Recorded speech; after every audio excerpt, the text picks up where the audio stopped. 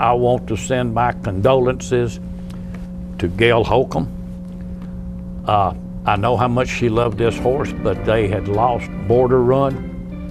And Border Run, in all honesty, was one of the odds-on favorites to win the World Grand Championship this year. Yeah.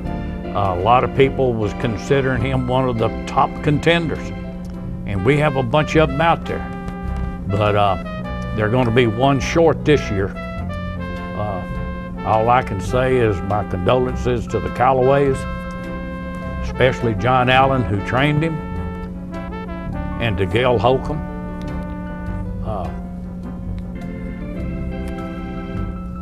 Sad situation.